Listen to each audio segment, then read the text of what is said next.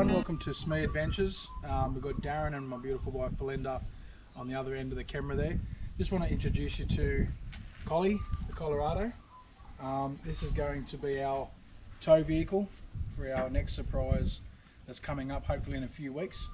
Just want to talk about a few things that we've done to the Colorado. We picked this up second-hand in November.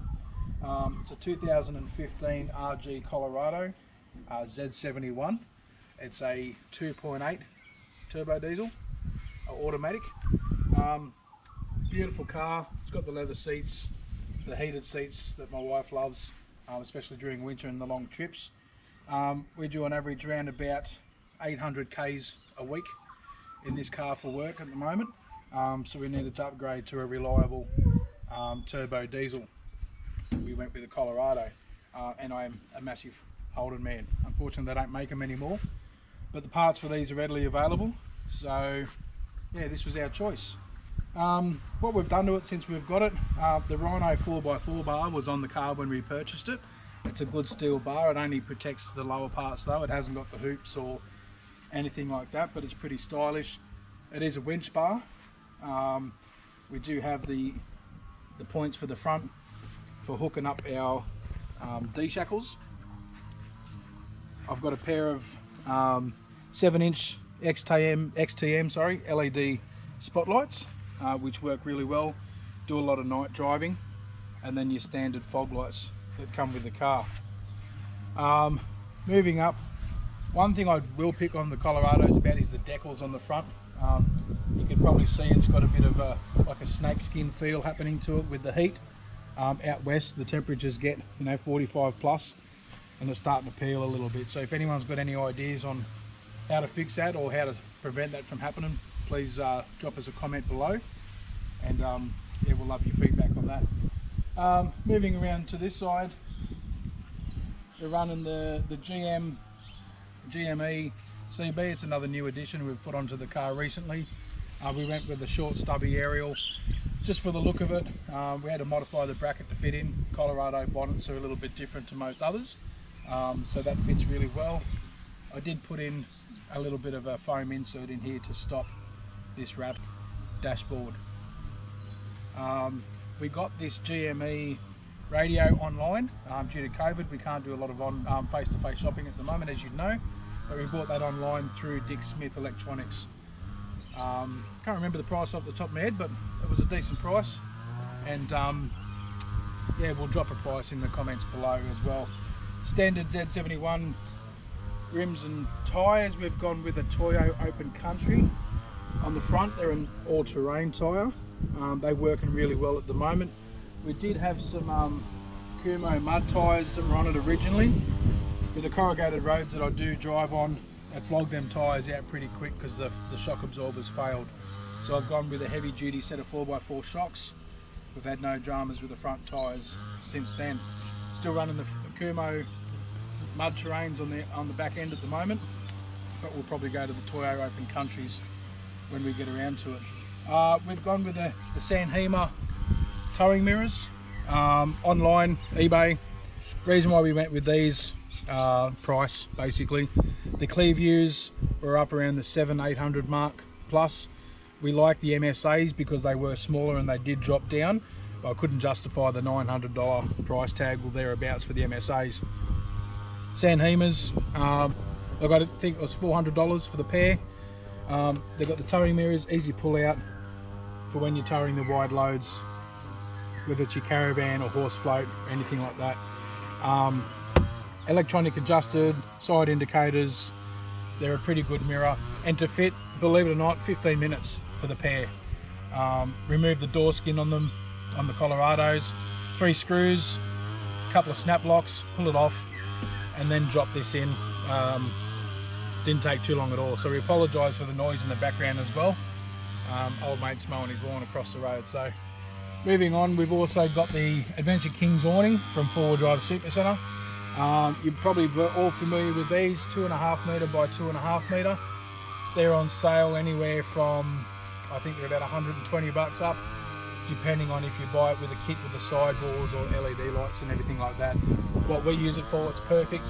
I've always gone with the Kings just because I like the affordability, and the quality's definitely improved over the years as well. On the Colorados, on the Z71s, very stylish attraction. They make them look a little bit beefy in my mind, in my opinion. I like them. We do have some other plans moving forward, we'll talk about later. We'll move around to the back. It's a bit of a party end of the deal. We've recently installed a King's jaw set. Now this is the bigger one that you can actually purchase. It's not the 900, I think it's 1350 off the top of my head. We've gone with the stainless steel fold out as well. Awesome for prepping meals on, making a sandwich if you're out and about on the trails. Also got a beer opener, so that's worth its money right there. You can just open your beer. You're never long looking around for a bottle opener. Also got a couple little tags here to hang your tongs when you're cooking your barbecues and things like that. Yeah, we rate it, it's pretty good. In the drawer we basically keep the bare necessities. I've got another 4-wheel drive Super Centre tyre repair kit. Now there's plenty of these on the market. They range from about $25 up to about $90 depending what brand you buy. These kits are pretty good. They've got everything in them. They've got the tyre valves, you've got your, I call it your hole opener, whatever you want to call it. If there's a technical name for it, drop a comment below. We've got your lube, and we've also got your valve tool and glues and patches and a whole bunch of bits and pieces in there. So it's a really good kit for the price. I think about $35–40 off 4-wheel drive Super Centre. Folds away, goes into the drawer nice and neat. We've also got fire extinguisher inside there. I highly rate, guys, ladies and gentlemen, always have a fire extinguisher handy. We've had to use one camping before for an emergency. We had to use multiple fire extinguishers for another campsite that had some difficulties. So definitely rate having a fire extinguisher and a decent first aid kit. As we mentioned, I do a lot of Ks on the road. So I've got an advanced trauma first aid kit there if we do come across a serious motor vehicle accident on the highway. All my recovery gears in the pockets on the side. We've got snatch straps, D-shackles, tree protectors, winch extension straps, the whole kit and caboodle in these little pockets here. A few other little bits and pieces, our bag for our recovery gear as well. Haven't got a winch yet. Again, another modification we'll be doing down the track. Moving up to the side. Kick-ass products. I will touch on them a little bit. Been on the market for a few years. They've hit the market pretty hard with the quality of gear, and the price is really good. This is a shower tent. You've probably seen them all before. I know 4-wheel drive Super Centre now have them on the market as well. But if you're going out on the tracks for a day or an overnighter, the girls can get changed in this shower tent. You can hook up your little battery operated cigarette lighter, shower with a little 20-litre bucket of water, and then the guys or girls can have a shower in that. Bit of privacy, top idea. I got them on sale. I got 2 for $300 a couple of years ago. Around Christmas time they come on sale. We had one on the old vehicle that we had, and this is the other one here. It takes about, for me, about 15 seconds to set up. And Bonnie, our 12 going on 18-year-old daughter, she can set it up on her own in about 20 seconds as well, so pretty easy. Again, the Sandhema towing mirrors you've seen on the other side, they extend out, nice big surface areas for visibility, all electronic controlled inside. Good addition. Now for those guys that know us, they know of recent events why I've got a snorkel, and I'll tell you why we've got a snorkel. Cheap insurance. Alright, did some pricing up. The Safari snorkel fitted from a local 4-wheel drive aftermarket accessory mob was $800. This one I got from Ocam 4x4 online, just shy of $200, and installed it myself. Those guys did a really good price. The service was good. We had it ordered from Sydney within 2 days. The biggest thing I was looking for with this was the template. The template had to be a really good good copy, it wasn't just on paper, it was a nice thick bit of cardboard, and the template was spot on. So when we put the template on, please measure 3 or 4 times before you drill into them. You are drilling into the quarter panel. Make sure your holes line up and everything before you actually drill into your quarter panel. Very easy to install. Took me roughly about 2.5 hours to remove some of the old stuff. Run the nice tube inside up under the guard liner. You've just got a flex tube that comes into your airbox here. We had an incident a couple of weeks ago where, let's say, poor road conditions out west, some water on the road, and we got water up into the engine. We were very, very lucky that we didn't get a hydrolock, but it actually turned out to be a faulty intake pipe that was broken or snapped, and it allowed water to get up into the intake, which stopped me on a dime. NRMA Roadside Assistance, hats off to those guys for helping us out in the middle of nowhere, and they looked after us. Got the car back on the road within a week, and it was Medland's Auto Service out in Parks. Those guys did a fantastic job. They had the car for a week while I was at work. Minimal charge, sorted everything out, dropped everything to have a look at our car for us and get us back on the road. So hats off to those guys out at Parks. Just going up to the roof now, we've got a King's light bar mounted up onto the roof racks. You'll see that we've just got the harness going down the left hand side of the vehicle. Tried to hide it away as much as we can, but we've got the wiring going on down to the relays and whatnot under the bonnet. Took me again probably about an hour to install that, but works well out in the country, open roads. You need as much lighting as you can get, because we're dealing with pigs, emus, all sorts of weird and wonderful wildlife. I'm running the Rhino rack roof bars, the crossbars. We got them locally from Auto One in town.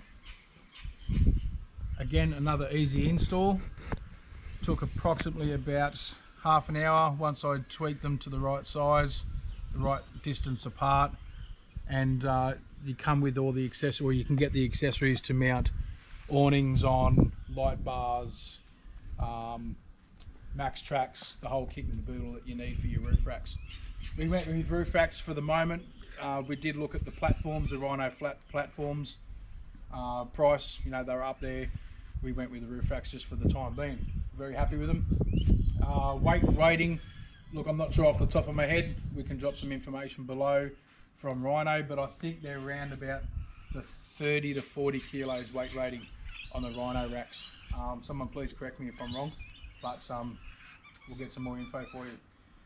Inside we've got a couple of switches that we put on for the lights. Let you hop her in.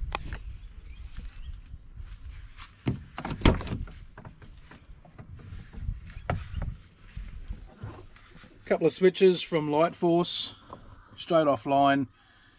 Make it all look nice and tidy inside on the dash there. Very easy to install.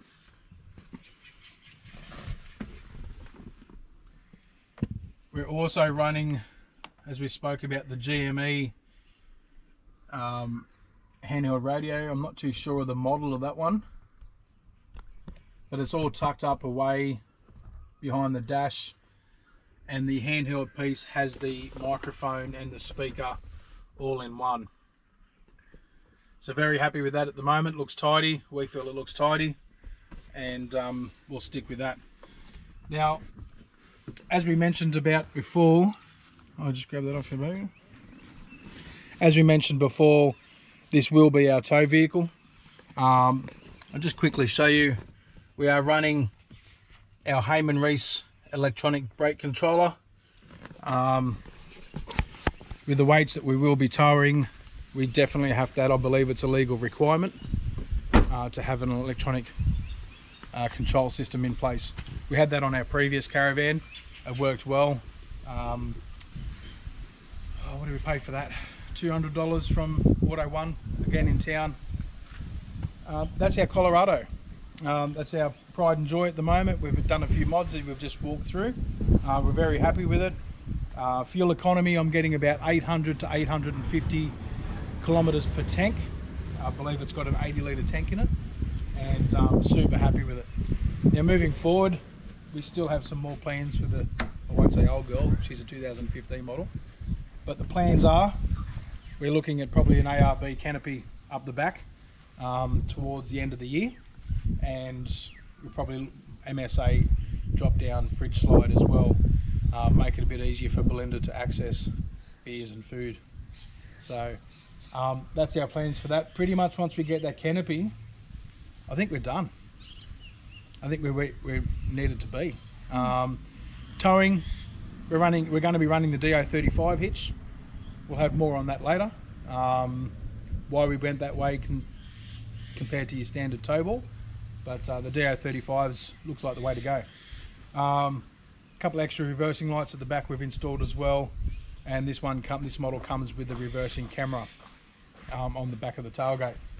Other than that, guys, yeah, thanks very much for your time. Thanks for watching.